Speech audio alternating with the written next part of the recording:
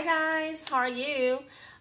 So today I would like to talk about a topic which is why people don't understand my Mandarin. I got this question a lot from a lot of people and they saying like, but I feel like my teacher understand me, but when I walk out the classroom and people's like don't really understand me when I'm speaking in Mandarin and their face look super confused. Okay, so that makes those people feel fear to speak Mandarin again, so they just say, okay, I'll just switch to English or whatever language. Okay, so I would like to cheer you up and tell you the truth about why people feel confused when a foreigner speaking in Chinese. I kind of already explained it. The reality is that in Taiwan, our society is not that international, okay? So it's like we don't have much foreigner appear in our life, okay? It's not like London or USA.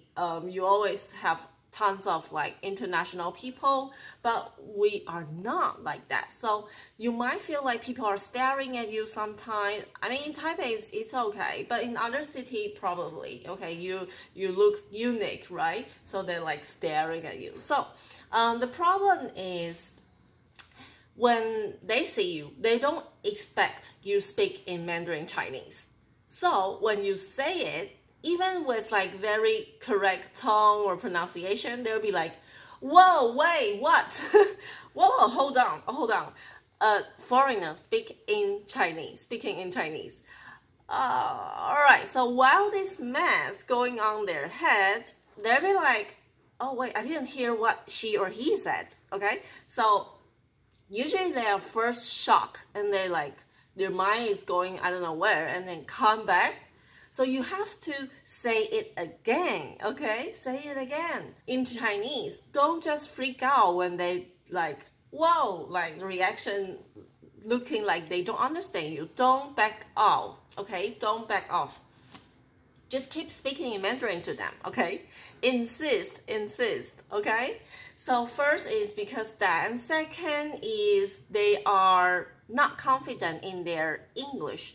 I have to say we kind of have a stereotype when we see a foreigner. We thinking like they will speak in English, even though you might from Spain or any other countries. But anyway, we just think like, oh, I should speak English, and then, oh my God, my English is bad, and what can I do like that? So they're also panic. So, you know, this is like a lot of things going on in their mind. So don't blame on yourself thinking that is your problem, okay? Be confident and say it again firmly, and with some gesture it will really help. And yeah, that's what I want to tell you. So a lot of time it's not your problem. I have a student, her Mandarin is super good, okay?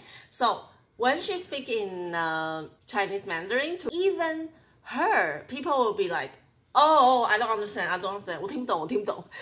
The first reaction, they don't even hear she was speaking in Mandarin, and such a standard perfect Mandarin, okay? So don't blame on yourself, and you get there, right? So if you want to know more about Taiwanese people, definitely follow my account, and I also have free mini course for you to sign up, join, and become my student. All right, so see you in the next video.